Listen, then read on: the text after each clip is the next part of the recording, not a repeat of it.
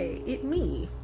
I am preparing for this month's monthly adventure. As a reminder to myself and folks that might just be joining me for the first time, I am challenging myself as part of a practice to pursue joy and pleasure, and especially connection with the natural world, to one adventure a month. One adventure.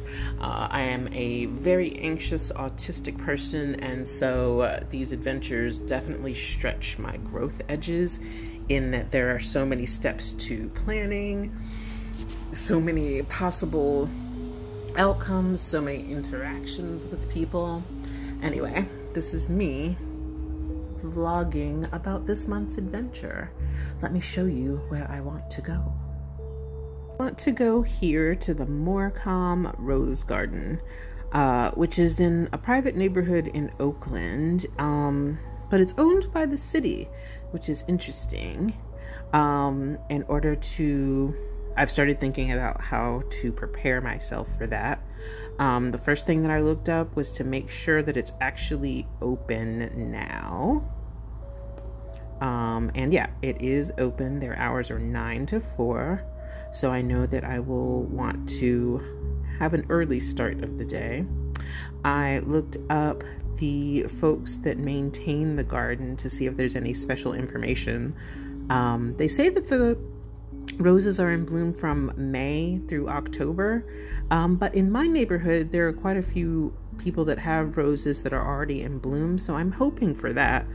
But even if not, I know that there will be cute things to see. They say that there's like a reflecting pool and a fountain and such. I'm hoping to go on Thursday, which is tomorrow, because I want to avoid the crowds. And I have looked up the route as well, which only has about, it's less than a mile of walking, and it takes about a half hour on the bus to get there. Yeah, so that is what I am thinking about. And now I'm going to turn to what will I wear and what will I bring and all that good stuff.